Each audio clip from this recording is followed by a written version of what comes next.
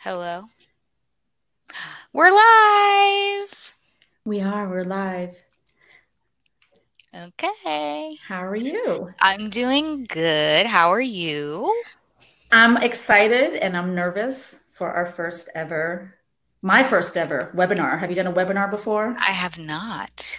So this is my first experience with Las Musas and moving, from the live panel where you have Mm-hmm. your audience to this Mm-hmm. digital where I can't, see everyone. No, I know. I wish we could see everybody. All right. Well, people are starting to come in. I Yeah, I see. see that. So let's just give it another minute and then we'll start going.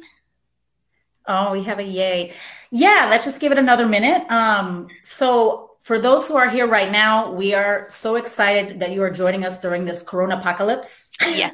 I think that this is a very, very unbelievably stressful time. We're all being very optimistic, but the challenges of being a parent at this time, of being an educator, of being someone who's an administrator, of somebody who's working at home and has a whole different dynamic going on right now. I personally have my children downstairs. My husband's running in from administrating to come here and help. So how's it going there, Natasha, in your We're running a co-work space in a daycare at the moment. Um, in my home, I'm trying to write a book with a 5-month-old. So, and just like generally trying not to be so anxious that I can't function. Yes, and I want to like throw out there as all of us are experiencing this kind of anxiety because again, I'm trying to write, you and I have texted, we're trying to write our books. Mm-hmm. That when we Oh, come to this cool. So wait, I just want to shout out. We have Charlotte, North Carolina. We have Miami here. We have San Francisco. We got New York. Carla, Hey, I'm so excited. In Virginia. Romina. Yep, yep, So yep. exciting. Yeah, we're all coming in. Yes, yes, yes. But yeah, Canada. Canada. Oh my gosh, Ontario. Hi, Jackie. I hope I said it correctly. So, okay, I think we should get started. Okay, okay. So the first thing we want to do is what we're doing, which is to get, oh my goodness, Guadalajara, Amazing. is to find out where you're from. Go ahead and throw up on that chat box, where you are all coming from. And also, Natasha's going to throw up a quick poll to see how you're identifying, if you're coming in as a teacher, as a teen, as a writer, however you're coming to this workshop. There's Yep. Tiffany from Massachusetts. All right. So the poll's up. So just let us know, however you identify, if you're a teacher and a writer, but you want to identify as writer, whichever, just so we have a sense just of who's in the room with us. Because more than anything, we just want this to feel like a conversation. I know I'm personally starved for human interaction and we wish we could see you, but at least this way we're getting to know you a tiny bit more. Yeah, I feel like I'm empathizing with a lot of teachers right now because I know as a teacher myself, it would be very difficult for me to do a class where I can't see and walk around the classroom and interact with my students. So as far as me, my name is NoNieqa Ramos, and I am the writer of The Truth Is, and I wrote also the Disturbed Girls Dictionary. That was my debut. And this is the one that I'll be focusing on today, although both have intersectional characters. And Natasha? My name is Natasha Diaz. My debut, YA Color Me In, came out in August. And I'm trying to write a second book, but for right now, this is all I've got. Oh, you're making tons of progress. Okay, so right now it's looking, based on the poll, it's looking like we're mostly writers. Amazing. We've got some teachers in the room. And we've got some others. So Oh, we got an editor too, yeah. Caitlin. So that's exciting. I'm going to leave the poll up just for one more minute if anybody else trickles into the room. And then, I'll end that and then we'll keep it moving. But one other thing we just want to mention is we have this chat box. It's the way that we can all interact with you since we can't see you. So feel free as we're talking to throw a question up into the chat box. And if we don't get to it or we miss it because there's too many, feel free to throw it up again. We're also going to reserve the last 10 minutes or so of this webinar for Q&A. So if we don't get to it, ask us again, but we're going to do our best to address the questions as they come in. Absolutely. Absolutely. So Natasha, would you mind starting off by reading a piece of your work? Sure. Okay. So I just ended the poll. So it seems like we're mostly writers here, which is very, very exciting to have. So I'll just tell you a little bit about Color Me In. It is an own voices book in the sense that I wrote from my own experience. I'm white presenting, but I'm also multiracial. My mother is a first generation American. My grandfather was from Liberia, West Africa, and my grandmother is from Brazil. I am also very white, and my father is Jewish. So I am Jewish and multiracial and white presenting, and I wrote a book about what it is to sort of grow up with that sort of multifaceted identity. And this passage, so when we advertised this, we said we were going to be reading poems. So in Color Me In, the main character, Nevaeh Levitz, she has never really engaged with either side of her identity, her biracial Blackness or her Jewishness. She's just sort of lived in a world where she's been very sheltered and sort of just allowed to be white. And she's never really dealt with what it means to be Jewish or to be Black. And her parents separate, and she and her mother move in with her mom's Black Baptist family in Harlem, in New York, after she's grown up in the burbs. And she is sort of confronted for the first time with the fact that she looks white, but she is Black, and what does that mean? And then her family, this part of her family that she doesn't know very well is Christian and Baptist, but she's Jewish, and she's more culturally Jewish than she is religiously Jewish. So anyways, this passage is sort of the first time that she gets an opportunity to feel like she's a part of her Black community.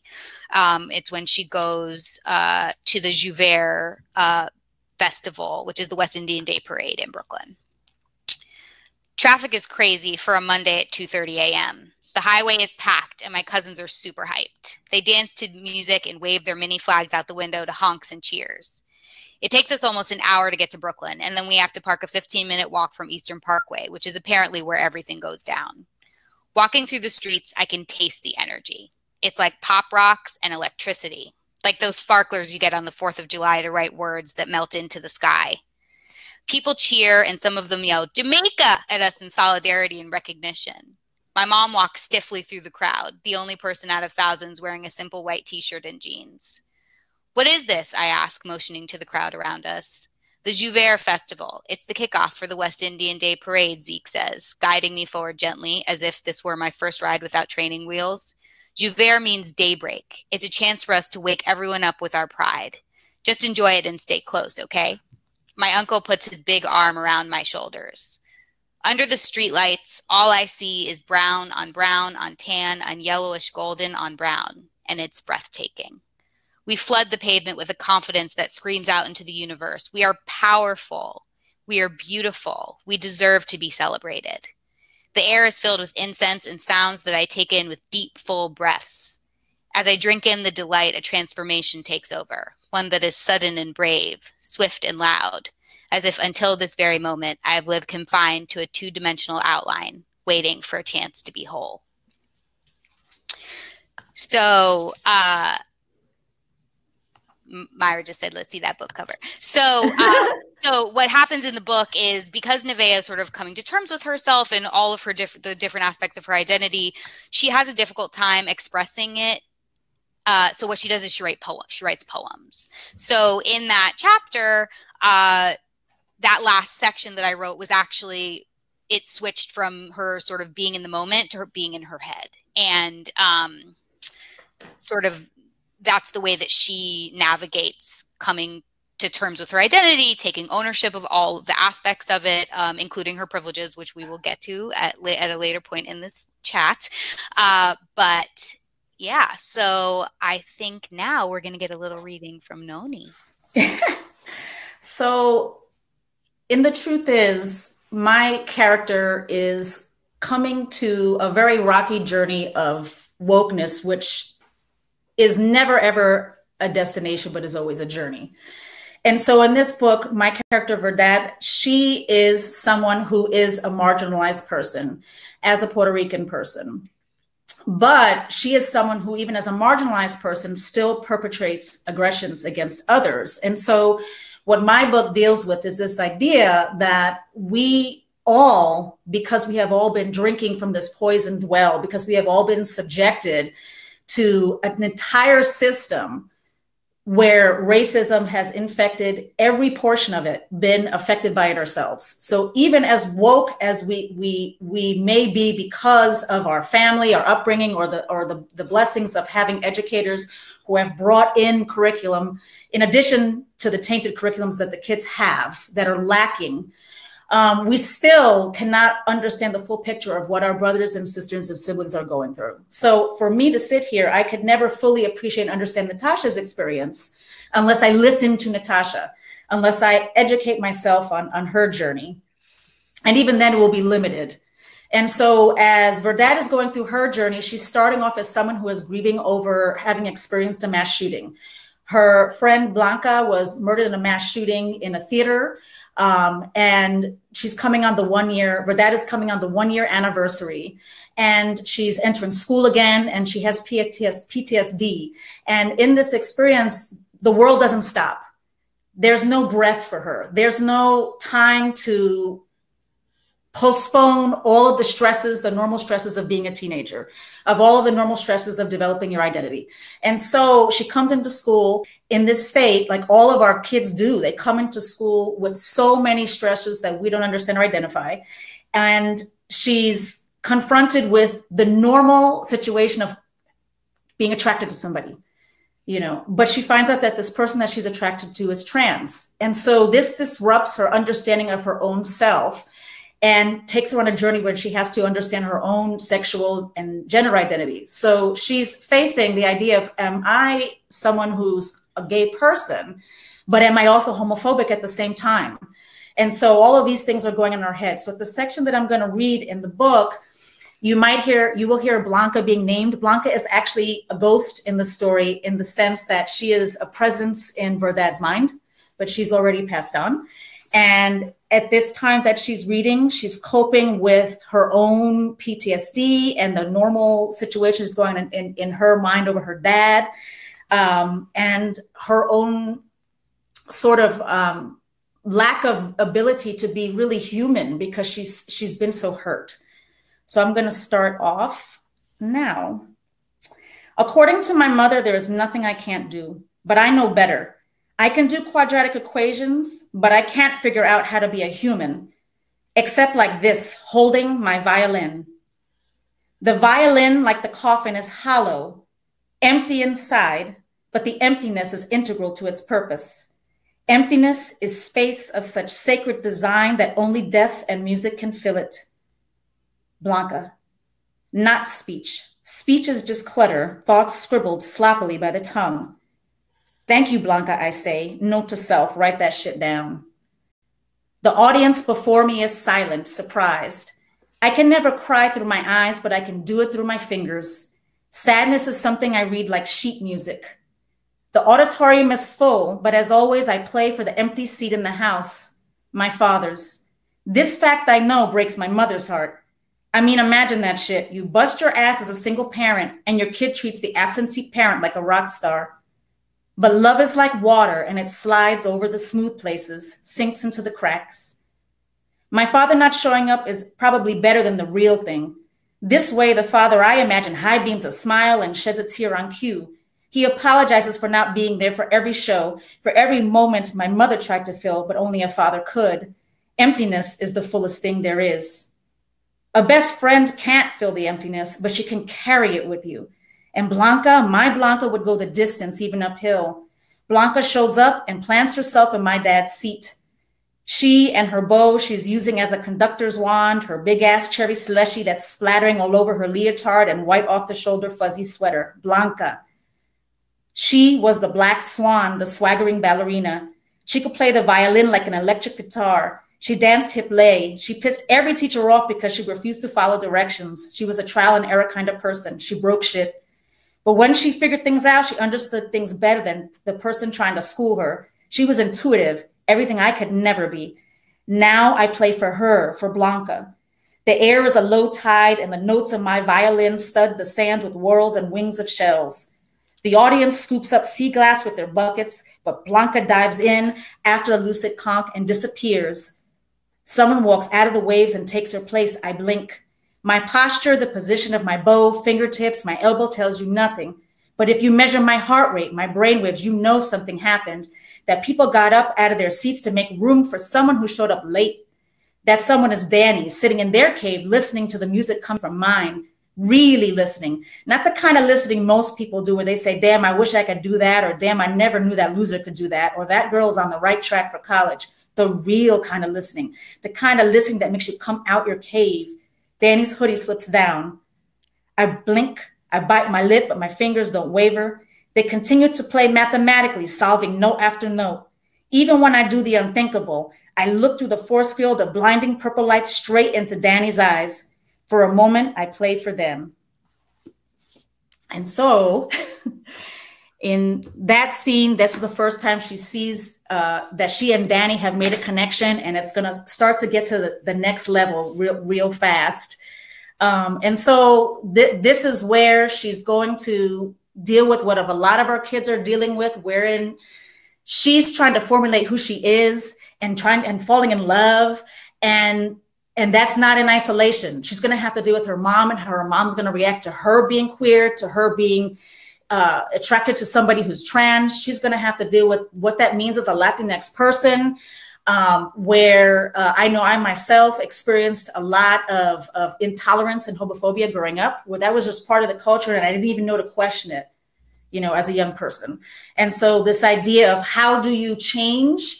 How do you grow when you're in that poison well and you're swimming in it? How do you come up for air? And of course, the answer is the teachers.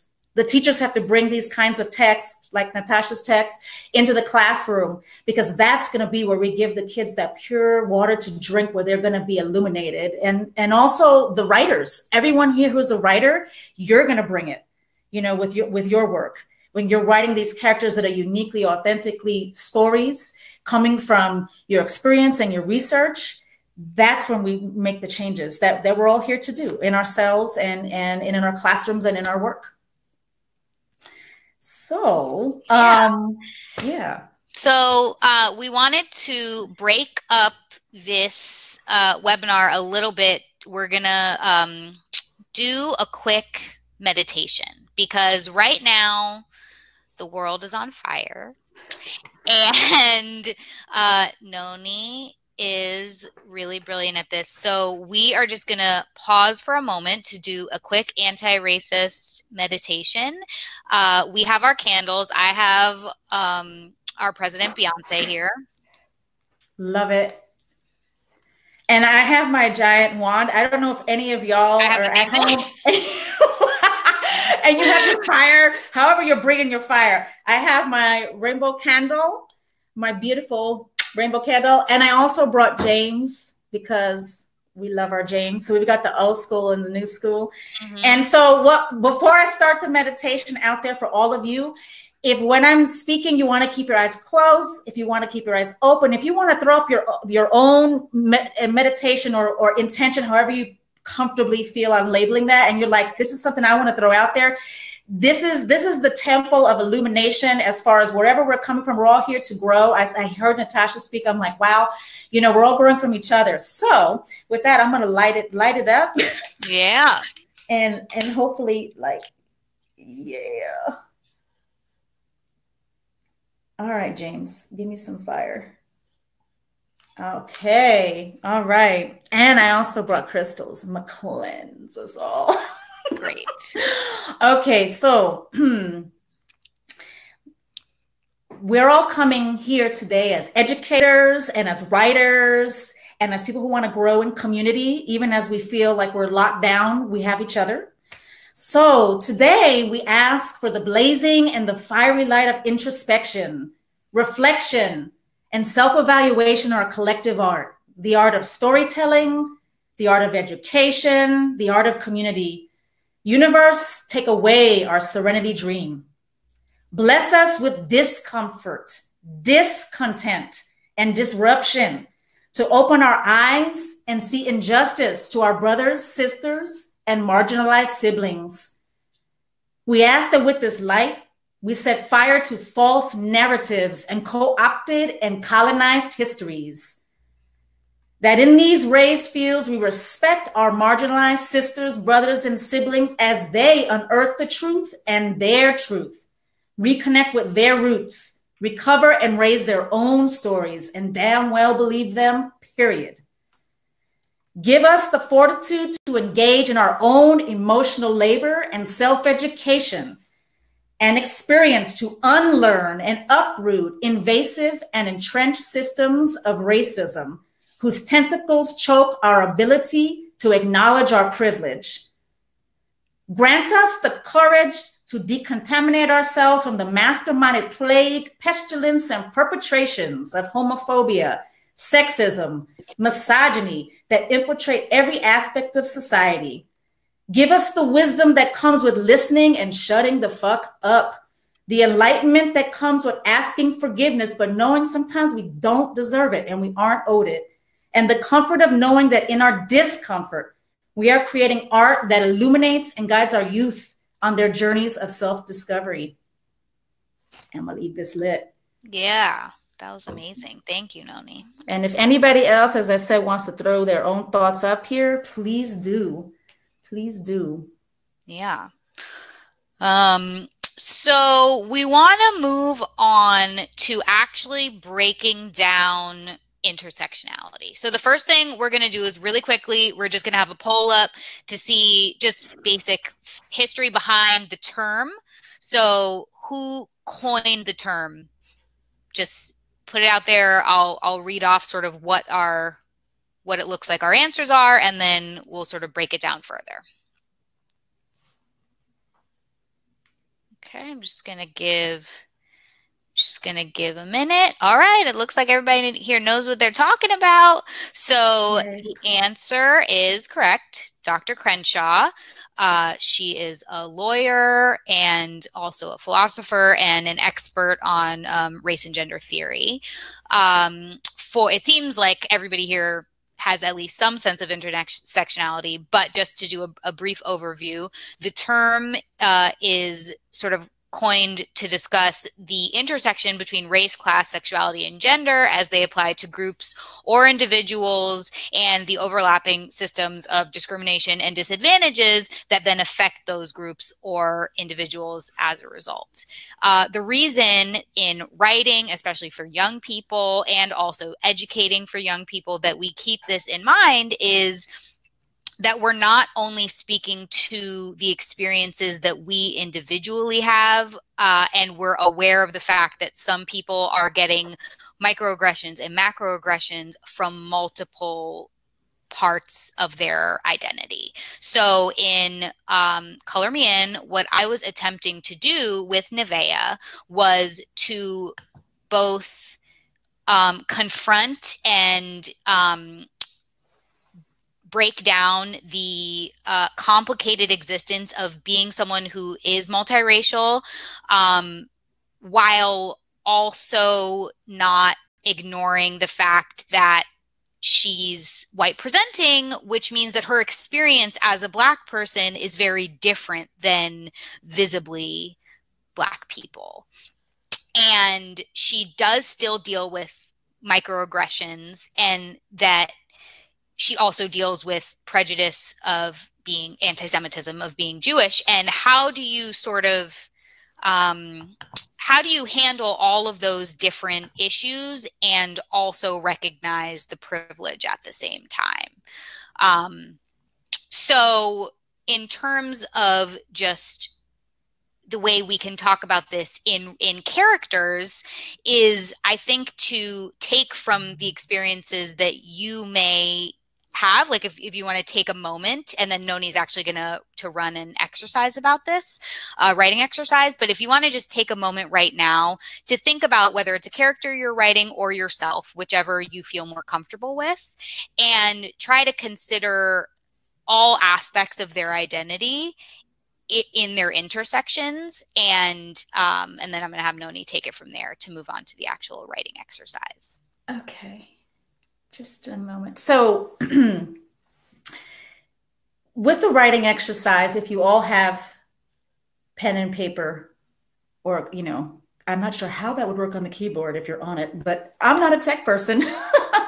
But this is at your own pace. So we're going to throw up in a little bit or now. I'm sorry, I just heard it. You're all good. Yeah. You've got this. These exercises are yours. I'm going to go over them just the way that I would with a classroom. And so basically, I know if I'm sitting in front of my classroom, or I should say standing, because I actually never sat, there would be some kids who are going to start writing on the paper before you even start the directions. That's okay. There are going to be some kids who are doodling as they're thinking, right? So for all of us, you go at your own pace. I'm going to go through it. If you want to start writing right away, that's great. If you want to just listen through and then write on your own, it's whatever works for you. So the first thing I want to start off with is the idea of empathy. And I have a quote here, and it says, quote, "I've been walking on fire and ice, across nails and through snakes, and here you are wanting to walk in my shoes when I've been barefoot up till now." And I want you to kind of think about that and think about this sense of what that means as far as empathy is concerned. Empathy is understanding to the extent that we can understand what someone else has been through, but it's not taking someone's story. So for example, 99% of the time, if we're not Black, we're not writing a Black main character. And I'm going to explain that in a minute. If we're not trans, we're not writing a trans main character. So for example, and the truth is, I do have a character that's very important. Danny is a trans character. And originally when I conceived of the book, I actually started writing in their voice. But I realized that that perspective was not my story to tell, and that I had more to offer as an outsider, because I am an outsider. I am not a trans person. So I have more to offer from the perspective of what Verdad is going through and processing what that means for her as she's falling for this person. And so to start off with the exercise, think about yourself as being enough. Your story, if you're writing from Guadalajara, your story is more than enough. And we definitely don't have enough stories about that. If you're writing a story and let's say that you're not a person of color, you have a story. And this is something that you need to be researching. What is your unique story to tell? You are enough. Your story and perspective matter, especially if you're a marginalized person. But also, I think it needs to be kept in mind, if you're not a marginalized person, you still have a unique perspective to tell, and not making a main character out of a marginalized person doesn't mean we're not inclusive and don't have them in our stories. So for the first thing, when you're writing and you're looking at your piece of paper or you're just meditating, what do you own? Who are you on your own? And that is up to you. Jot down some stuff right now as you're sitting there at home. Jot down the first words that come to your head. Maybe you're a dancer. Maybe it doesn't have to necessarily do with ethnicity or culture. Maybe the first thing that comes to your head isn't that. For me, when I think about that, as I wrestle with my own Boricua identity, as somebody who is not first generation, my great grandmother brought us over. Okay, and as somebody just thinking about my privilege, right, as someone very different from someone who lived and grew up on the island, and how it is that I choose to respect that difference, maybe when I'm writing that down, and Verdad's struggles are very much that. She tries to figure out who is she as a Puerto Rican with Puerto Rican descent. But for you, maybe that has to do with your job. Maybe that has to do with who you are in your community. And so jot down a whole list of that stuff. And then after you do that, you can go on if you're ready, because maybe you're like, nah, I'm going to take a minute to jot down all these things. Maybe you're going to put down I'm a cook. It can be anything that you're super passionate about. It does not have to there's no right or wrong answer. So then I want you to think of whatever that list is, whether that's a dancer, whether that's a cook. Maybe you put down writer, and maybe you put down teacher, maybe you put down the combo. Okay, maybe you put down someone who's struggling. It can be phrases. Maybe you put down somebody who's dealing with anxiety or OCD. Verdad is dealing with those things, and maybe part of your identity has to do with mental illness. And whatever you put down, start thinking of breathing soul into that person, that identity. So what might be the struggle of that person? So if you put down that you identify as somebody who is a dancer, I'm going to pick something that seems like kind of to the side. What is the struggle? What is the struggle with that? Is your dancing connected to romance? Is it connected to someone you want to be with? Is it connected to your cultural identity? Is it connected to your ancestry? What might be a struggle with that? That's what I want everyone to think about. As I think about when I'm writing my characters, I'm thinking, what are they feeling? What are they struggling with? And then what I have next is I want to imagine that character in a variety of places. So as you're jotting things down, think about if you have this character, whoever this character is. So for me, it's Verdad. I might, as I'm practicing and I'm trying to think of how to write her, kind of picture her in different genres. What would Verdad be like? I'm writing realistic fiction, but what might Verdad be like in a picture book? What might Verdad be like in a dystopian story? What might she be like if she was just writing a dramatic monologue? Maybe Verdad right now would be writing a dramatic monologue and dealing with this shutdown that we have now. And Verdad's mom is a nurse. So she might be thinking in her dramatic monologue, what is it like when my mom is out there on the front lines and she's definitely not safe? Verdad might be thinking about she might be wearing trash bags. Not everybody in the hospitals, as you guys all know out there, have what they need to take care of themselves. So maybe her monologue would be about worrying about her mother. So getting to know your character, and you'll see this on the list. Okay, think about as you're writing, and remember, you could be writing right now or just listening, whatever's comfortable for you. Getting to know your character, what is their mantra? What is like something that's super important to them? What are 3 rules that they would make if they ruled the world? I know that with Verdad, she is wanting to shut down and shut everybody out and isolate herself in the beginning. So for her, it would be very strange to finally actually have a world where everyone's isolating. But Verdad has just fallen in love. So what's that like to be in love and to isolate? Like you actually find the first person ever that you want to be with, and now you can't see them in person. Or maybe as these teenagers have their ways of getting around things, maybe she's contemplating how to get around that. So maybe you might come at it from that aspect. Write about your character's dreams. Whatever your character's going through, do a quick jot about what they're dreaming. And if you're like, nah, that's a lot, that's overwhelming, draw it, bullet point it, scribble it down. Because remember when you're writing, and I know, Natasha, you and I have gone back and forth when we're writing our drafts for our new books, sometimes you're writing a paragraph, sometimes you're writing a word, and sometimes you're writing pages. Mm-hmm. So as you're going through that, those are the kinds of exercises. And the point of those exercises is to get yourself into what Natasha had mentioned earlier, own voices. My book is Own Voices. Okay, her book is Own Voices. And what we're trying to do is to get you authentically into your own unique story. So all those places that you guys are coming from, or the places you've come from before you got there, or what we're trying to shift you to, because your power is going to come from your own story. You don't need anybody else's story. So, and I'm going to pass it to you, Natasha. No, that's great. So before we move on, I want everyone to be able to take a moment to finish if you are still writing. Also, just take a break for 1 second in case anybody does have a question about that specific exercise. Again, if you want to hold off till the end to ask questions, that's fine. But if you have any while we're in it, feel free to throw one up in the chat box and we can address it. And if not, we can move on to the second exercise. And again, like we know we're moving sort of quickly. That's why we're sharing these files with you to have at home. You shouldn't feel any pressure to fill everything out right this moment. You can just take notes, and then if you really want to ruminate on it and fill it out later to use, or just have it as inspiration for you as you go back to writing, whenever you go back to writing, all for you. So, okay.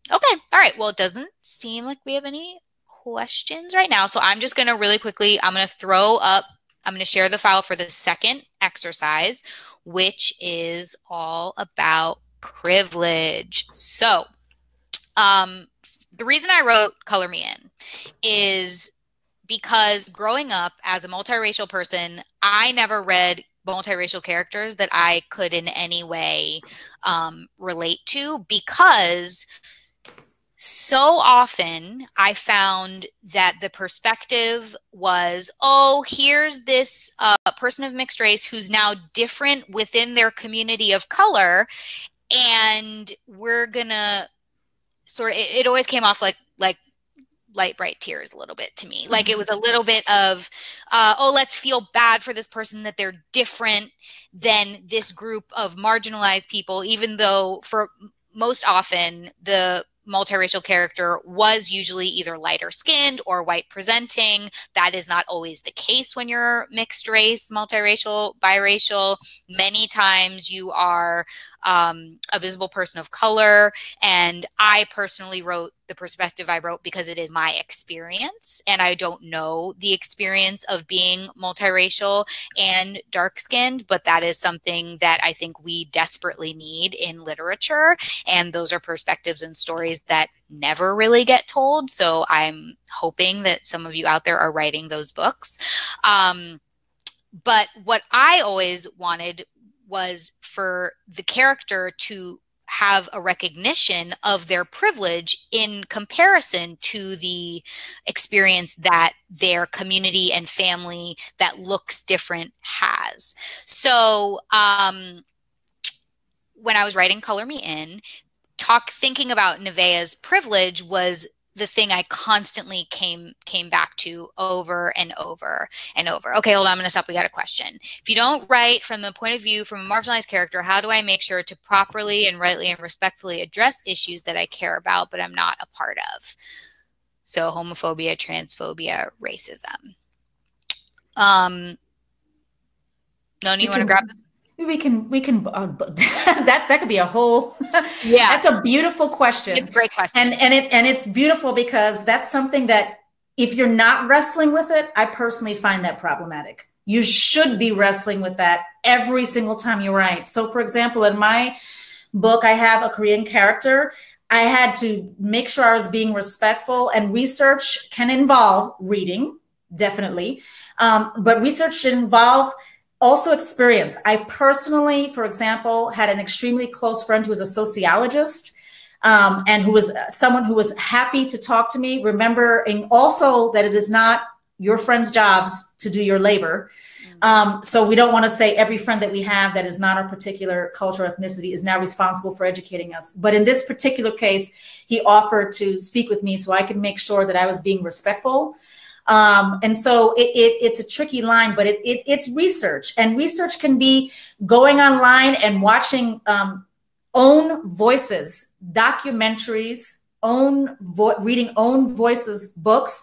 Right now, there are tons of own voices, persons who are speaking for themselves. The key is to get sources where the persons are speaking for themselves, and those resources are becoming more readily available. And then after that, my next thing would be, you have to let people read you. One of the sorest spots that I have for me is that I wanted to have a much bigger community of readers than I had at the time that I wrote my second book. To me, I'm going to be making sure that twice as many people are reading me in my process than before. But I think that's the key, is community. So I know with Las Musas, we are with each other sharing. But the key is critique groups and community in the end to make sure that you haven't unintentionally transgressed.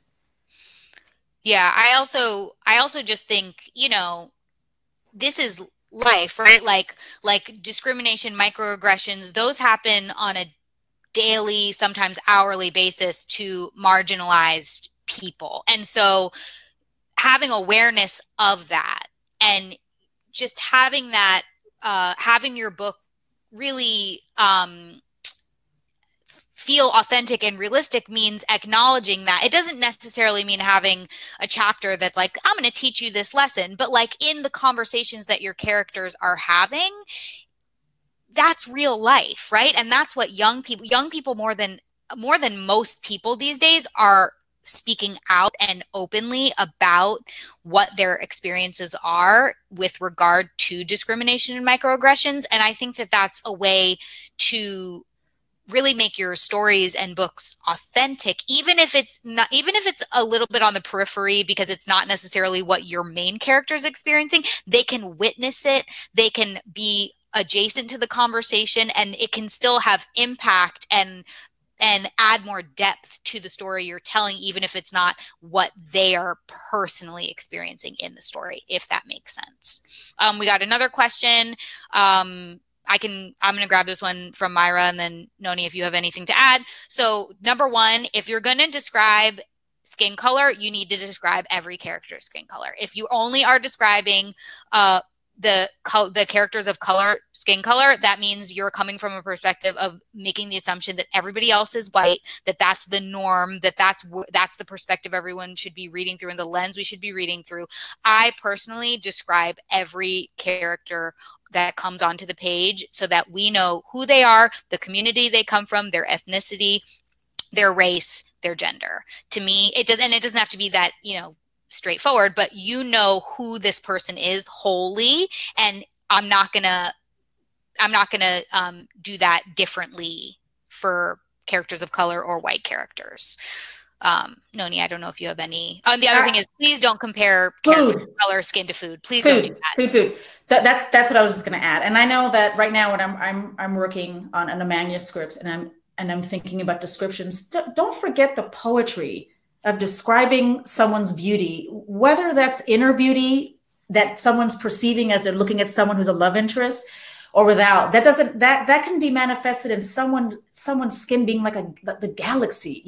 I think we forget that the beauty, ethnic beauty, is not often portrayed or described. It's just starting to come to the surface. So don't forget the poetry of that.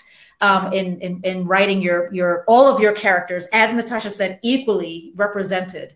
And I would also say, just on a larger scale, trying to decolonize the way we're using language, like the darkness being bad, whiteness, lightness being good, having that be associated with beauty. That's nonsense, right? Like black and brown and tan is beautiful. Those are beautiful colors. Those are beautiful people. Those are beautiful communities and cultures. And that can be expressed on the page in a way that will change a young person's mind. If, let's say, they come from a household that maybe they have, a racist uncle that they've heard one thing, and this is the first time they're seeing on the page, and it can open their minds. And we have the power to do that with language. And it's a really amazing opportunity. So another question, how do we find readers? Is it just your friends in the communities that are represented? There's, I feel like, unlimited ways to find readers in terms, especially for beta readers, what Noni was discussing. You can be part of a collective like we are with Las Musas. You can put a call out on Twitter to the Kidlit community and see if there are people who are of a specific group.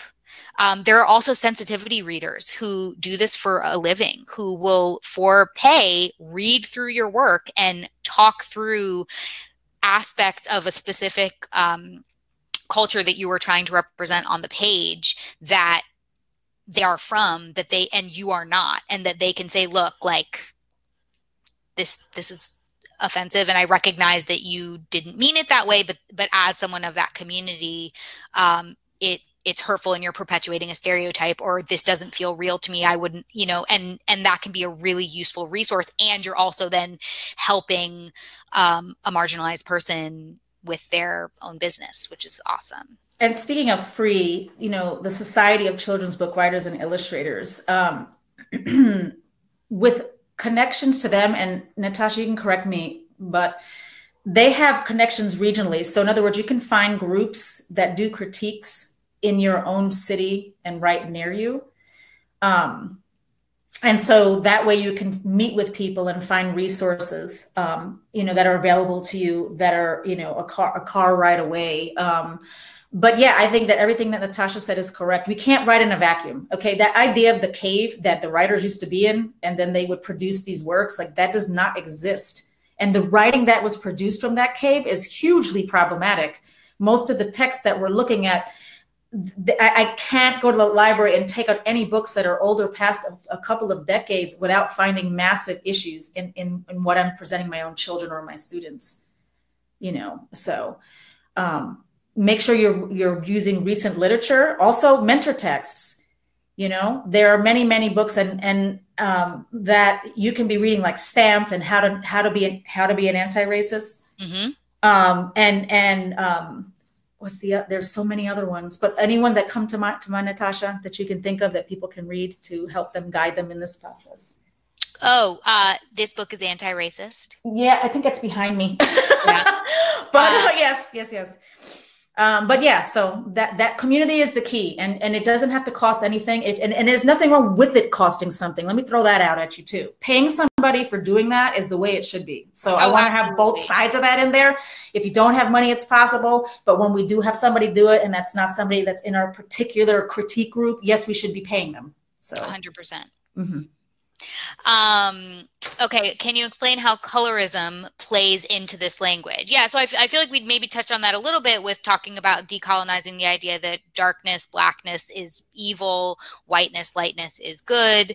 But it's also sort of and we can sort of circle now back to the conversation of privilege and how I sort of tackled it in Color Me In. A lot of what Nevaeh comes to learn is about colorism and the fact that she, in comparison to her cousins who are Black and visibly Black, who present as Black, are treated differently as women. So here we now have the intersection of sexism and colorism. So while Nevaeh, as a woman, experiences certain types of microaggressions, her cousins, who are Black women, experience much different forms of discrimination. And Nevaeh has to learn how to sort of use the privileges she has as a white presenting woman to give power and space for her cousins who don't have that privilege to have a little bit more of a spotlight, a little bit more of an opportunity to speak, to use their voices, to be heard. So just going to really quickly run through this exercise. Same thing that, oh wait, we have a question. I don't like the idea of limiting the older text. I can take this question. Oh, sure. But before I do, I want to throw in there too, with dealing with one of the ways that, this is strange, but colorism will come across is in dealing with things like mental illness, where it's always described as darkness. So in fantasy novels, it's the evil is dark. In mental illness, you're in darkness. And while that's one way of approaching that, but there are numerous ways to open up the conversations metaphorically about what it is, what that experience is like. So as far as the older text, because I'm someone who has been teaching for 15 years, and there are a ton of classics that I have taught myself. I definitely started off with core knowledge. I'm a massive worshiper of Edgar Allan Poe and the new rewrite, His Hideous Heart. I think that there's certainly an importance in knowing where we come from, as far as where colonized texts come from, but the lens is the issue. When we're talking about coming as writers and able to write in a lens where we are not perpetrating the colorism, okay, we need to hear from original, authentic voices from those cultures. So for example, Island of the Blue Dolphins, that's not written by an indigenous person. And so it's going to have a problematic nature to it, as opposed to hearing those stories from an indigenous person. And so those texts do exist. And oftentimes there's the space that we have to provide children with texts is limited, because we give way too much room towards problematic texts rather than persons who are interpreting them being their own verses, own voices, persons. So it's not to say that we don't ever look at classics. I mean, look at how many persons have retold those. But I think it's also interesting and integral to hear first-person accounts and first-person interpretations of those experiences from affected persons. So it's a balance. But that's, again, thank you for that question. I appreciate it. It's a great question. Natasha, do we have exercise 2 up? Yeah, I've put it up, but let me know if you don't see it. It says that it's up there. It's green and sharing, but let me know. And if not, I can try to stop sharing it and reshare it again if it's not showing up for you guys. And we're running out of time. Oh my gosh. I know. Okay, you can see both. Okay, awesome. So, just going to really quickly run through it. So, in what ways does your character experience oppression? So, with Nevaeh, she gets it from both sides. From her white Jewish family, they really try to shelter and silence her Black identity. They don't really have any interest in giving her space to explore it, to take ownership of it. They have internalized bias that they don't really want to address. And they've sort of spent their whole life whitewashing her. And now that she's sort of coming into herself more, she's dealing with that in her home with people who she loves and are supposed to be protecting her and helping her grow.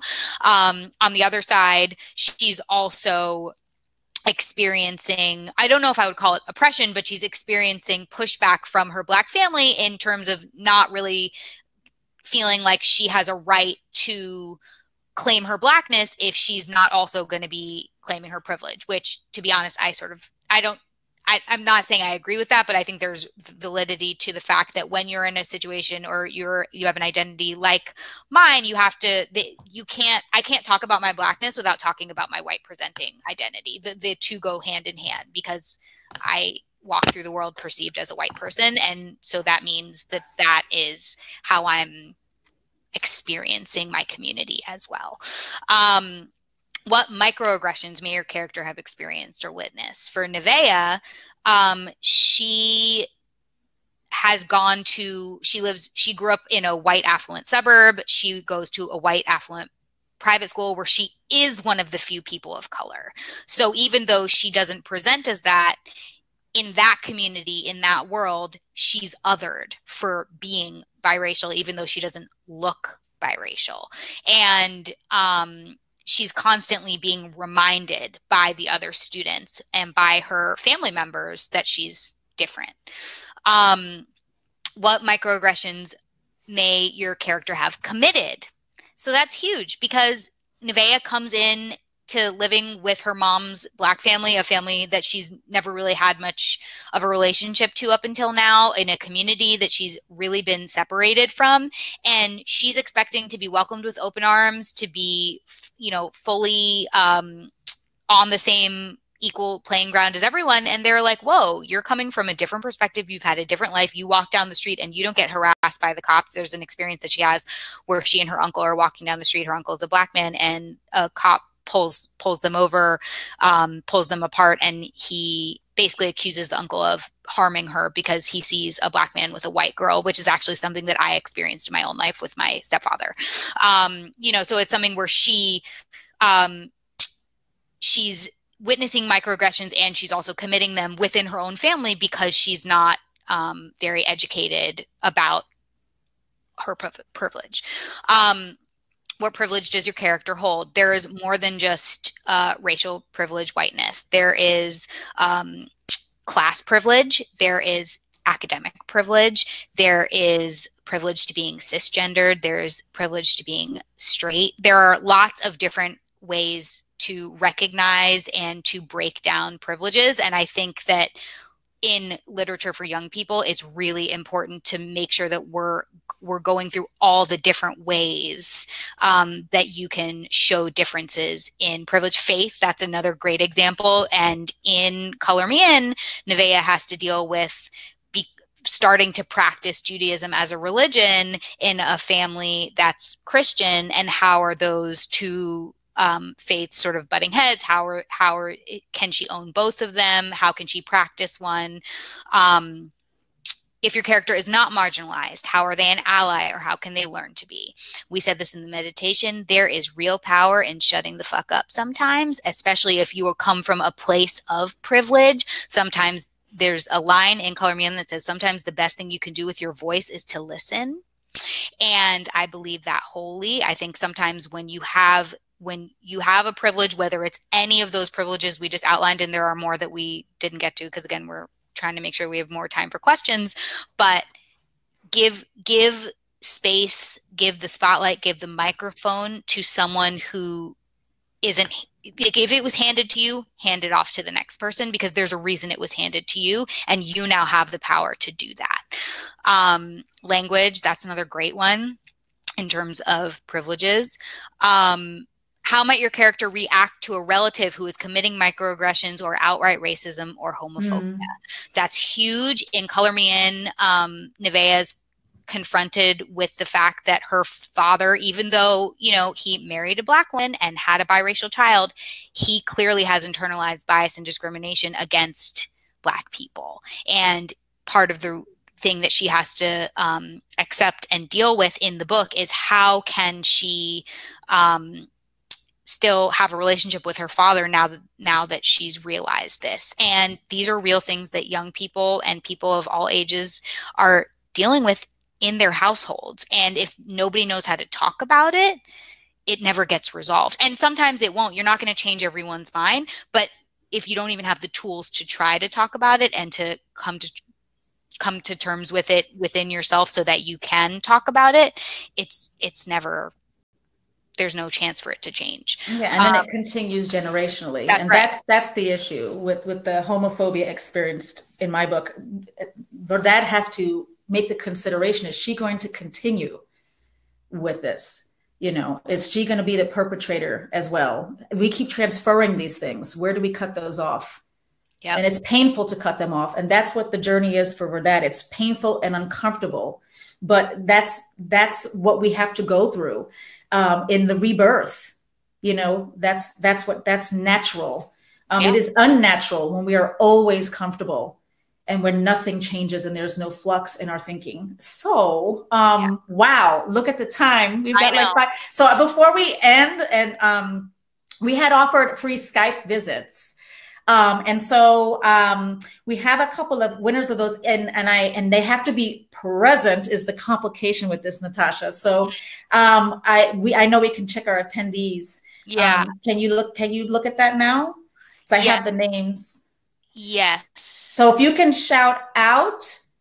Oh, Myra's got another good question. Okay, so let me start off with that. So if Tiffany from the Anti-Bias Montessori is in the house, if you could just put a comment in the chat box. And if Michaela Ribeiro is in the house, if you could also put a little shout out in the box there. And if not, then we will have to present the winner on Twitter, Natasha, because we're running out of time, because that's the best thing, because we got 4 minutes. Yeah. So Tiffany's here. Hey. All right. So we got Tiffany is the author of This Book is Anti-Racist that I called out earlier. Yes. Wow. That's amazing. Yeah. So perfect. And with the Skype visit, if it's for you, if it's you want to give it to a class, that's wonderful. So I'm seeing, are you going to do a part 2? This is complicated. Like, we scratched the surface, and we completely understand and know and respect that we have scratched the surface. Oh, we can actually go over, Myra saying we can go over time. So I think we don't need to rush off in 5 minutes if there are questions. Yeah, if there are questions. Thank you, Myra. I want to go back to one down here. It says, even after all this research, did you get any criticism for anything intersectionally related in your books, and how did you handle? So that's where you get real. And I can address that a little bit. As far as the representation, I have characters who are Indian characters, and I have characters who have a Korean character. And my response has been positive from those populations.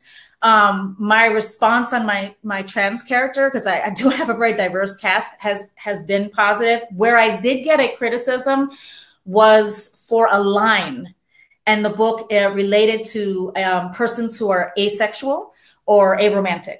And so what it is that I took from that, because it was literally a line, but still, I think that it was the only thing not called out in the book. So as far as like the Latinx experience of this character and my own character, that isn't really even recognized by this character as far as that can exist. The idea that you're not going to be on a trajectory of fall in love, get married, no matter how many painful relationships this character as parents have had, or my family has had, they still think the trajectory is you fall in love, you get married. And that is a perception that is not shared by everybody and is very flawed. Not everybody has to be on the trajectory of that's what you need to be. that you're whole only if you have a partner. And so for me, when that was pointed out to me, I took it as a growing experience, and I said, you know what? I need to make sure that I just broaden my community of readers so that somebody could have said, hello, did you consider in that particular line? I don't think that you can write a book in constant fear. If you have educated yourself, you have created community, and you have put your manuscript out there, you may make a mistake, you know? And for me, that would be the one thing where I would say, I wish somebody had called Verdad out on that, because she gets called out on everything else, her anti-Blackness, which is huge in the book. It's massive. And she gets called out on the homophobia, all of it, but that, no. So I would say to you, as a writing technique, in addition to what we already told you about with community, call your characters out. If you're having a problematic character, somebody's got to call them out for it at some point. And I know that some people wouldn't agree with that, but I passionately feel like bullshit needs to be called out.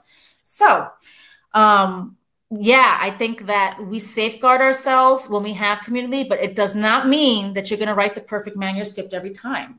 It may not. Do you have any?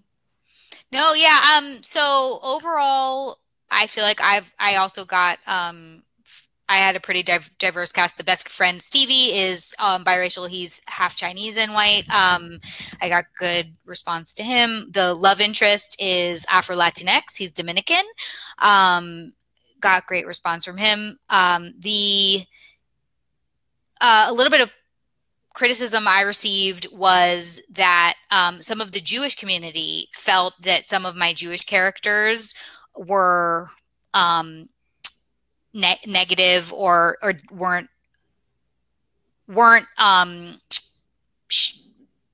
the best representation of a Jewish person. And I think specifically they were talking about the father and the grandmother who both have are racist. And my response is, I get that sometimes it's not fun to read a character that represents your community that you feel isn't the way that you see your community. And I think that that's fair. However, I wasn't writing these characters to say these are all Jewish people. In fact, there are other Jewish characters in the book who are very different in terms of their representation and their thought process. I was writing from the perspective of being part of the Jewish community, also being part of the Black community, and having experienced racism from people within the Jewish community for being biracial. And I wanted to call that out as a member of the Jewish community. And I think it's okay personally to, especially if you are a member of the community and you're trying to call out an issue that I personally think is a rampant problem within the Jewish community, especially because the Jewish community is not like all white, right? There are actually a lot of Jews of color. And so if it was important to me in having this conversation about intersectional multiracial identity and multi-faith identity to not act like that those issues don't intersect in real life. And so I've received that criticism. I hear it. Everyone has right to an opinion. And I've gotten similar things because I want to support you in what you're saying. I don't feel like that got criticized in particular, in that meaning that I created problematic Latinx characters who are anti-Black or who are homophobic. But I did get questioned on it. I got questions from bloggers that I very much respect who asked me why. Why now, when the Latinx community is suffering, not that the suffering is new because it ain't, okay, but why when we're suffering, do you need to bring to the forefront a problematic character is what I got? And I answered it. And my answer is, when we confront our own issues, we uplift each other. We uplift each other, and we uplift our Black brothers and sisters as well. When we come together, the oppression, it's not just that we're lifting the weight of oppression together, we're just fucking blowing it up. Okay. And so I can't do that without my marginalized brothers and sisters. And so that's one of the reasons why we do need to do what we do. Now, as Natasha said, she created multitude of characters. So as writers out there who are working on your craft, don't only have the Latinx or the Jewish characters only be problematic. Then you're creating the problem. But if you also have characters that are rounded, then you say, look, the community contains both. They contain people that we can admire and aspire and look up to, or people who are partially problematic, but very redeemable. Mm-hmm. Right. So that would be my answer to why create, as I did, a problematic Latinx character. Yeah. It also just goes back to that question in the second writing exercise, how do you react to a relative, a person close to you, a teacher, anyone who is committing microaggressions or outright racism or homophobia or any sort of discrimination? This happens. And if we're not putting it on the page as it is in real life, how can we claim to be trying to write an authentic anti-racist and intersectional piece of literature? Mm-hmm. That's a perfect place to close out, my friends. Thank you all so much. This was so wonderful. We're so grateful to have you here. Thank you for that meditation, Noni. That was Thank you all. This was amazing and nerve-wracking, but it turned out you could still feel the energy, even though it's virtual energy. So thank you so much, everybody, for sharing part of your complicated day with us. Yes, thank you. And we have those files up. So if you haven't downloaded them for yourself, just take a minute to do that. We'll hold off to end it. Is the meditation up there, Natasha? You know what? Let me share it. I think I forgot to do that. Here we go. The meditation's there too. So if you need to do a round 2, if you want to get your crystals and your candles and whatever else, and slow it down, because we were moving with the pace. Please take your time with all of it. And we're both on Twitter. Yes. So if you attended today, we're definitely if you have another question related to the materials, please do send us a DM. Yes, absolutely. Oh, thanks. Thank you so much, everybody. We very much appreciate you. Yeah, thank you. All right, everyone, have a wonderful rest of your day. Hope everyone's baking bread or whatever it is you need to do to stay alive. Absolutely. All right, peace. Bye. Bye.